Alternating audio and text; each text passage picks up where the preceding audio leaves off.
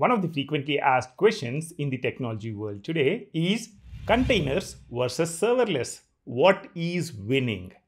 Let's just take a step back and let's talk a little bit about containers, serverless, and then discuss about what is winning. Let's start with serverless. Now, what is the most important concept behind serverless? It's pay for use. If a function is called 10 times, you only pay for the 10 invocations. You don't really need to worry about running a server and paying for the entire duration of the server. The second thing is you don't need to worry about the server. Everything is in the background. Even serverless functions make use of servers. That's where they run. But the important selling point of serverless is that you don't need to worry about server. You don't need to launch up a server, install an application there and do anything around that. So that's serverless. The two selling points was pay as you go and you don't need to worry about servers.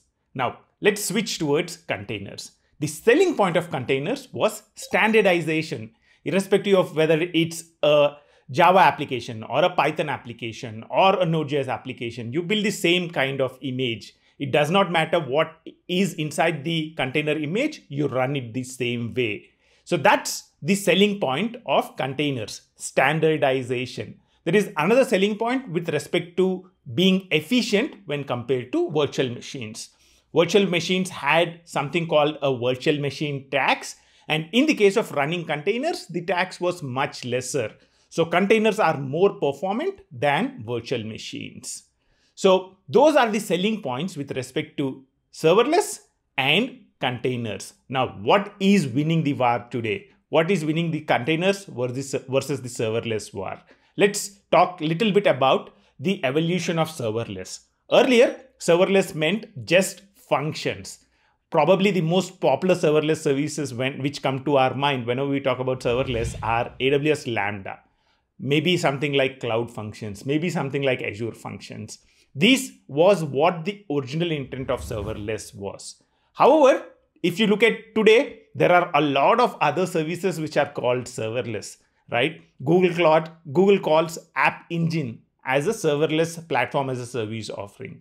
Google calls Cloud Run as a platform to run serverless containers, right? So the concept of serverless expanded from just function to containers to even things like databases. Google calls BigQuery a serverless analytical database. One of the biggest advantages of going for BigQuery is that you can scale storage and compute separately. So your compute is serverless in that place. Only when you run a query, you would have compute infrastructure provision. And as soon as you run the query, the serverless infrastructure is taken away from you. So if you look at the evolution of serverless, earlier it was just functions. Today we talk about containers. Today we talk about serverless databases and a lot of things like that. So serverless also evolved during the last few years. And the same is the case with containers, right? It was just containers.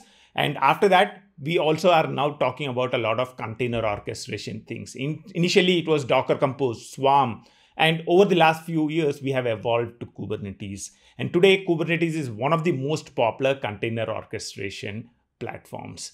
So what is winning, containers or serverless? I think both containers and serverless have evolved a lot. And today, both of them have the right use cases. Serverless probably is something which has changed a lot. Initially, when we talk about serverless, it was just about functions. But of late, I think more and more things can be run in a serverless way. Containers, databases.